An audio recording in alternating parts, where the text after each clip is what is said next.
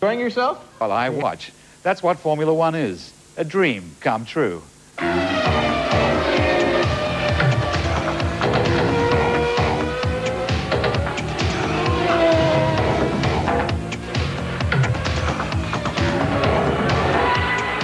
cars are boys' toys in a big way. $1 million micro models that you can actually get into before you run them into each other, and your mother can't make you stop. For the spectators who wish they were doing it, but are secretly glad they aren't allowed to, the first impression of a Formula One race is of a blur that screams, bumper cars gone bananas, a bobsleigh battle with asphalt for ice. It takes time to sort out that these hurtling machines have drivers inside them who don't want to stop doing this, but want to go on doing it, no matter what happens, and a lot can.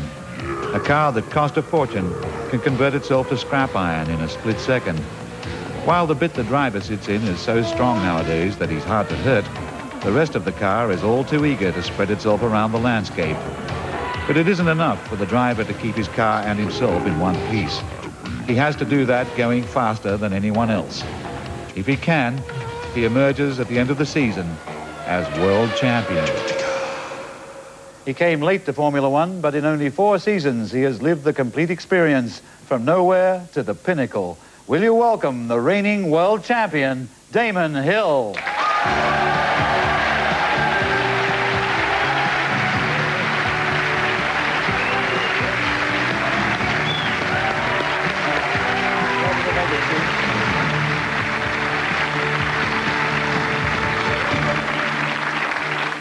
Well, it's been quite a year, hasn't it? It's a bit of an understatement, I think, Clive. It's certainly been a year that had everything packed into it, yeah. And you snatched victory from the jaws of almost not victory. But it's like that all the way through a season, you know. There's always plenty of opportunity to let it slip, and but the tension made it all more worthwhile, I think, when it came off. Well, that's what I was most impressed by, the way you held up under pressure, I'm bound to say. Well, you can't answer that. That's a compliment. Okay, I won't answer that. I'll accept it. How has it affected your life, being champion? I've sort of learned how to receive awards, I think, is one of the things I've been doing a lot. And I've been absolutely spoiled everywhere I've gone, and people have been fantastic to me, and it's been absolutely amazing. Last year, Williams not renewing your contract was very public. Did you feel bitter about that at times? I don't think I really had time to feel any bitterness. I was in the middle of trying to win the championship, so I kind of pressed on regardless and put it behind me. Yeah, well, Patrick Head is one of the team bosses at Williams, is actually here tonight. Now's your chance to have a word with him. Would you like to say something to Patrick? Hello, Patrick. Miss me? Patrick Head, have you got anything to say to David? No, I just wish him all the best for 1997. Hello, Damon. Good to see you. I think the warmth is so touching. Okay. How's it been working with Tom Walkinshaw and the Arrows team?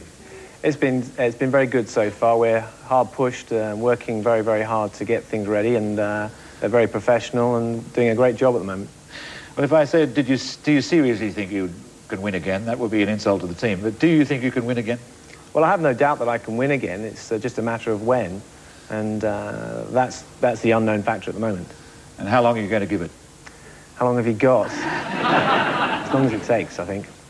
Well, Damon, development driving is one of the things you do brilliantly well, so Arrows is lucky to have you, so good luck with the season. Thank you very much.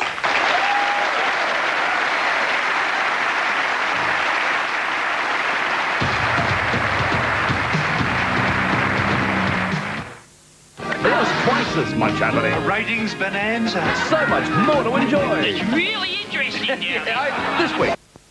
Damon won't be the only driver on the track in 1997. Let's meet some of the others. Driving for Williams, Jacques Villeneuve from Canada. Last season was his first season in Formula One, and he almost pipped Damon for the championship. Driving the other Williams, Heinz-Harald Frentzen from Germany. Ein cool customer taking over Damon's hot seat. Driving for McLaren, David Coulthard from Scotland.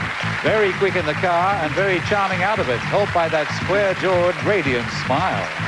Driving the other McLaren, floppy-haired Mika Hakkinen from Finland. Hurt badly in Adelaide at the end of the season before last, but he's come all the way back. Driving for Sauber, Johnny Herbert from Britain. He's won Grand Prix races before, but has his car got as much fizz, verve and grit as he has? Driving the other Sauber, Nicola Larini from Italy. A talented driver long in search of a car that will go. Copes well with being called Nicola. Pedro Diniz is Damon Hill's teammate at Arrows. He comes from one of Brazil's wealthiest families and he's doing an increasingly good job of living down his image as a rich boy who can buy a ride. Driving for Tyrrell, Jos Verstappen from Holland, a country previously famous for Rembrandt, Vermeer and Van Gogh, none of whom could drive a racing car.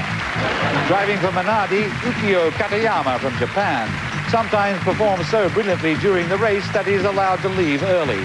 To thousands of Japanese would-be drivers, Kata is their Damon Hill. Vincenzo Sospiri was a star in kart racing and Formula 3000. Now he's in Formula 1 driving a brand new Lola that might need everything he's got. Driving for Jordan, Giancarlo Fisichella. He's been working on his English all winter and he can already say, "Madam, what you are proposing is physically impossible in my overalls." Driving for Stewart, Rubens Barrichello from Brazil, where the fans loudly expect him to be the next Ayrton Senna, and he could do it if he had a fast car. Will the new Stewart be it? Driving the other Stewart, Jan Magnussen from Denmark. No relation to Magnus Magnussen except for his motto, "I've started, so I'll finish." Okay, Jacques Villeneuve, your tip for world champion this year, what's going to stop you? Well, there's a lot of people that are going to try. Heinz to start with, and Michael with Ferrari, then both David and Mika with the McLaren, the two Benetton drivers, and all the other guys. Everybody's going out there to try and get the best result. And they're going to get closer this year than they were last year, so the competition should be good. Our car last year was very, very good, and it's going to be difficult to improve it. Everybody in Formula 1 says that the Williams could win with your grandmother driving it, so where does that leave the driver? Well, in the back seat. Last year you were Damon's problem, and this year Heinz Harald could be yours. Are you bothered by that? No, I hope he's going to be a bother, because racing without competition would be boring. Heinz Harald, you're in Damon's seat at Williams, and a lot of people think that he should never have lost it. That makes you the bad guy. Are you coping with this? Well, first I have to say I'm very delighted to drive for Williams.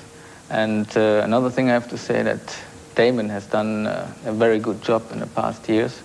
And winning the world title, world championship last year, was evident enough. Are you two speaking, by the way? Damon and Heinz Harald? He didn't answer the question, did he? We have another go at it. No, it's... I don't know. It's it could be that the people are throwing with tomatoes at me here in England. But anyway, I have to say that Damon has done a good job. That's all I can say. And Mika Hakkinen. Mika, it's your 5th year at McLaren. Is this the year for you and the team?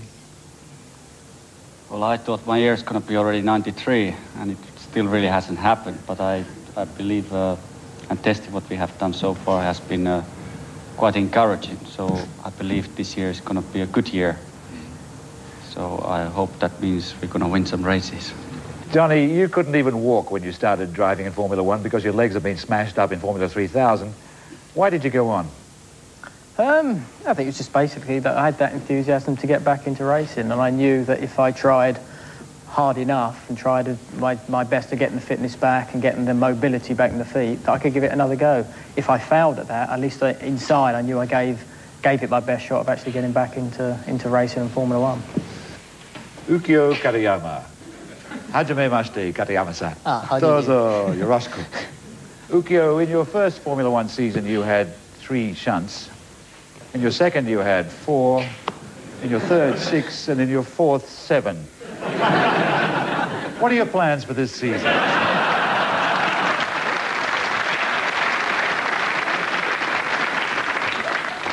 I didn't know, so you were counting the number of my shunts. So, don't try to upset Giancarlo Minardi. Yes, of course, I try to finish all races. Jos Verstappen, you've got a reputation for being very fast, but also trifle hair-raising.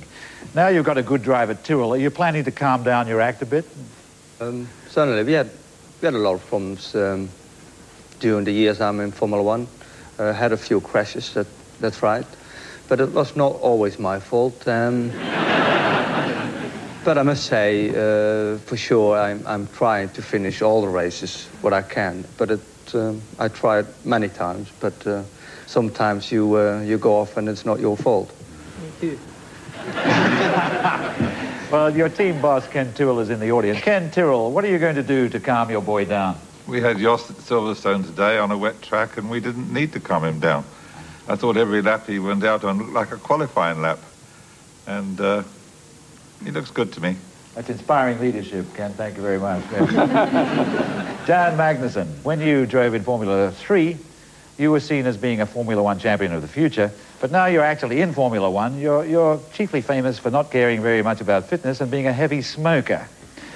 Now, Jackie Stewart has announced he's going to put you on the straight and narrow. Do you think he'll be able to reform you? I'm sure he's going to try.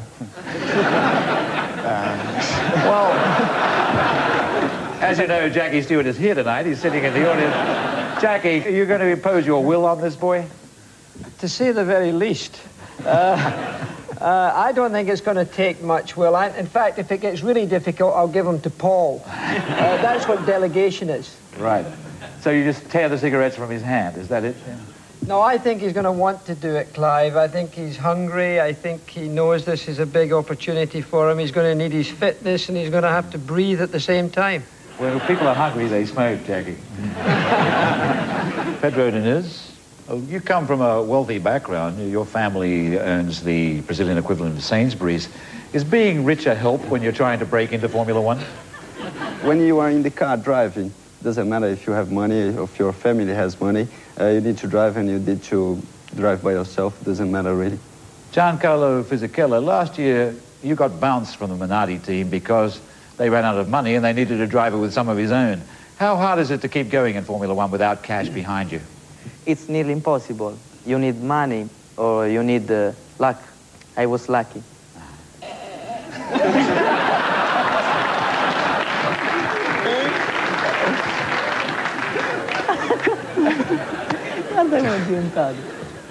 Rubens Barrichello, you're a Brazilian, and the nation's eye is on you to carry the mantle of Ayrton Senna. Do you feel the pressure of that?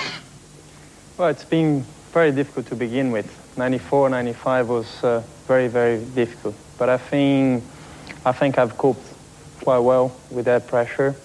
And, you know, beginning a new career with the Stewart Ford team, it's a new life for me. When I go to a Grand Prix, I can't help noticing the one thing that never changes. The paddock is still full of pretty women. Giancarlo, the female readers of F1 Racing Magazine elected you as #1 on their list of the top 10 sexiest drivers. Now, do you find the abundance of female attention distracting?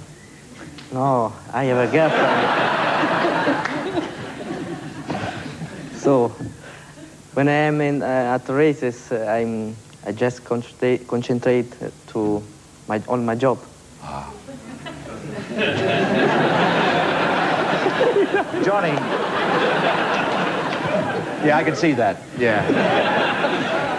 Johnny, this list of the top 10 sexiest drivers, you aren't even on it. What went wrong? I think you're sexy. Yeah, which magazine was it? This is F1. You want a copy? I've got it here. No. Oh, there's hardly any sold of that magazine, I think. It's a shame for me, really. Again, I don't notice these sort of things because I'm dedicated to my job.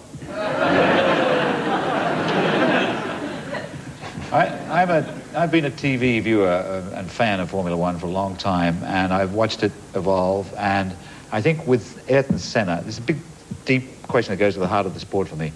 With Ayrton Senna, he was a great driver, but he brought in the attitude that sportsmanship meant nothing and you should do anything the rules allow in order to win, up to and including pushing the other guy off the track. Now, was he right, Jacques? Well, I'm not sure he started that, but no, I don't think it's right when you race like that. You're still human beings in there, and there's right and wrong. And I believe the respect is the most important thing. And a lot of times people ask you, do you hate the other opponents? Do you have to hate them to race well? And I think the best racing is in between friends when you know there's a huge amount of respect.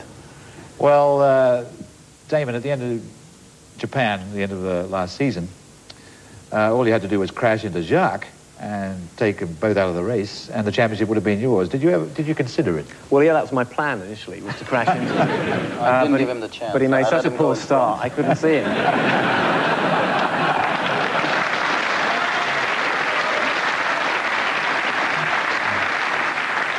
So the thought never really crossed your mind? Huh? Only for about 3 weeks. Gentlemen, I'm going to thank you at that point, but stick around because there's a lot more to do and a lot more to say about Formula One. Thank you very much, the drivers. Welcome back to Formula One. Under all the money, hype, noise, and high-tech talk, Formula One is simple, and it's been simple since Ben-Hur drove a Formula One chariot. But there's no denying that in its modern form, Formula One looks complicated. For example, restrictions on fuel and wear and tear on tires compel pit stops. How many pit stops is a matter of strategy, and how fast the pit stop is can make the difference between winning and losing. Constant drill by the pit crew can get the pit stop time down to a few seconds, as the Williams team demonstrate.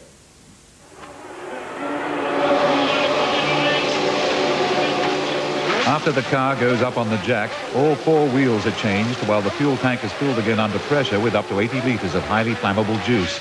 If the whole job takes longer than 9 seconds, it's a slow stop.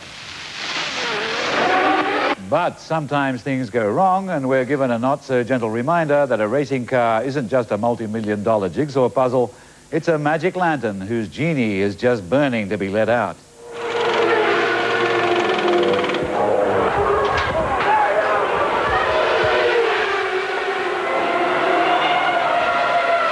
Just Verstappen, you were in the middle of all that. Could you feel the heat? Absolutely. Yeah. No, you could feel the heat very, very easily, and as well because my visor was a bit open, and the fuel came inside the helmet. So when the fire was there, it was all very warm and hot. But I must say, in a couple of seconds, everything was solved, and you got out of the car, and basically that was it. Well, pit stops are just one example of how it helps to know what's involved. Some of my questions have been answered, and I'm sure there are members of the audience here tonight who are just as keen to hear further fascinating Formula One facts from those who know. Any questions? Roger Cook. I know it sounds trite, Clive, but like you, I harboured a boyhood desire to be a racing driver. What was against me, I think, was too much bulk and not enough latent talent. But is that why these guys are here? Is this the realisation of a boyhood dream? Well, maybe, Jacques, can I ask you that? Is that what you wanted to do when you were a boy? As far as I can remember, yeah. It's not that it was a dream, because I was growing up in that world. So to me, it was more a question of, well, one day I'll be doing it, so I just took it out of my mind and never thought about it again. But skiing is what you did seriously when you were a kid, wasn't it? Yeah.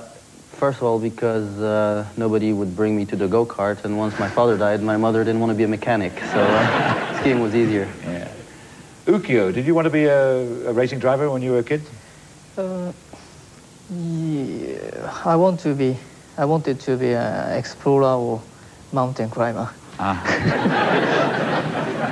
So what went wrong? Not enough mountains in Japan? Yeah, so I need a long time to explain why I'm here. Honor Blackman.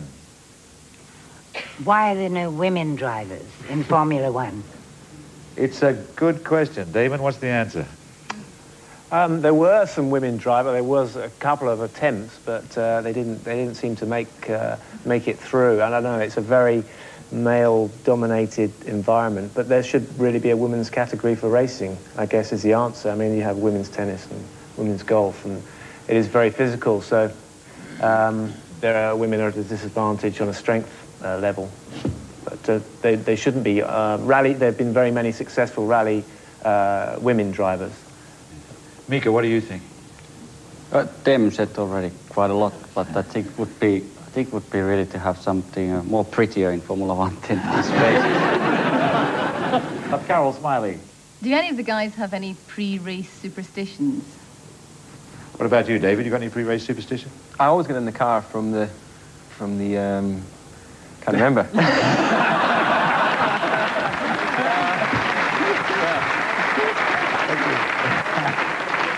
I always get in the car. I always get in the car from the right-hand side, and that's just because I dress to the left, and it's important to get the seat belts in the right. Yeah, what about you, Johnny? Well, I'm getting much quicker, and I get in from the left, but it's not a superstition I have. It's actually a mechanic, because we had a good qualified session, and I did it from the left-hand side, so he always now makes me go in from the left-hand side, so I do. David, there's something you're not telling us here. There's a rumour that you wear a special colour underwear and never any other kind. Well, no, it's actually an auntie bought me when I was younger. A 3-pack of underpants that were very comfortable. So I lost one pair, but then I used to always wear the other 2 pairs. One pair one day, of course, and then the second pair. But unfortunately, the typical thing where your mother says, you know, you should always have a clean pair of underpants in case you're in an accident. It actually happened in Spa in 1990 when I had a crash and I broke a bone in my leg, and I remember it well because actually Jackie was there, my mother was there, and my father, and of course my mother's in a terrible state because I'm lying there hurt, and they cut the race suit from me, and my pants I had them for 5 years, so they had holes in them. So my privates were sticking out, so it was a bit embarrassing. So I don't wear them anymore, but I still take them. They travel with me.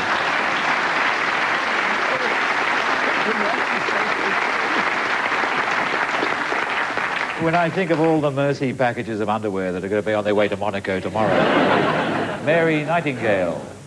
I was wondering, Clive, is it an advantage to be small?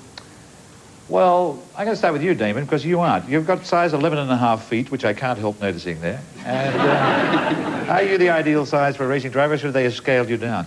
No, ideally I would have been, I could have been smaller. I'm on the limit, really, both with my feet, which are 11, not 11.5. Just a little point there. But on the height size, I have to really sit low in the car to, you know, so I'm scrunched up. I'm a little bit more uncomfortable than I would be if I was shorter. Jacques, you're sort of compact, aren't you? Yeah, well, it used to be a big advantage because you didn't add weight to the car. So being smaller, usually you weigh less, where now you add weight to the car, but you still can't reach the pedals. The question from Andrea Boardman. What do your wives and girlfriends think about you being a racing driver? This is a good one for you, Jacques. What does Sandrine think? Well, she used to have no clue what racing was about, and at least now she understands. But she doesn't like it. She doesn't like the risk. She thinks it's more dangerous than it actually is. Chris Barry. Yes, do you know what's going on elsewhere in the race, even though you can't see it? Rubens. The radio on? Yeah, put the radio.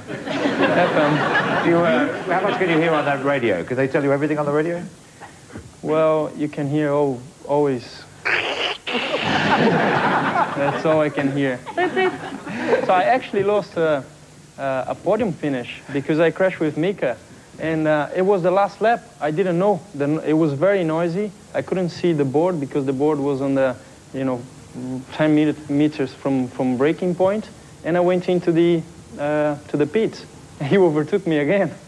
That was a pity. Katayama-san, I hesitate to ask you this, but do you always know where you are? I didn't understand. You always know what's going on in the race? Yeah,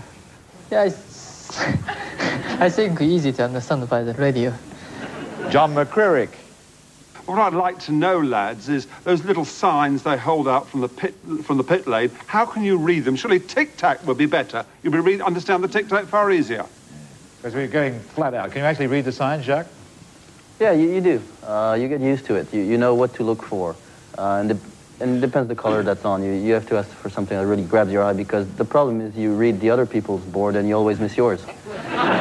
I can't help noticing you're wearing windows over your eyes at the moment. Well, you drive in contacts, don't you? No, I don't wear anything, because if I see too much, I'm afraid to get scared. I don't wear anything. Gentlemen, this has been powerfully interesting stuff, and I'd like to thank you, and especially I'd like to thank the members of the audience who put the questions on behalf of us all. Thank you all very much.